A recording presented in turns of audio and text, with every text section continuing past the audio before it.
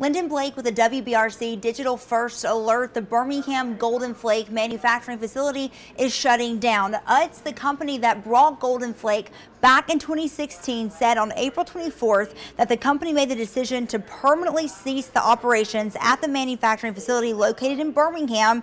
That'll be effective on or around July 3rd, 2023. Now, that facility employs 275 people. The manufacturing of the facility will be permanently stopped, but 100 employees will continue to be employed by the company and continue to work in Birmingham in the company's distribution center. But that means 175 people will be without jobs. This is a developing story. We'll keep you updated on this all day long, so just check back on the WBRC News app. I'm Lyndon Blake, the First Alert Desk.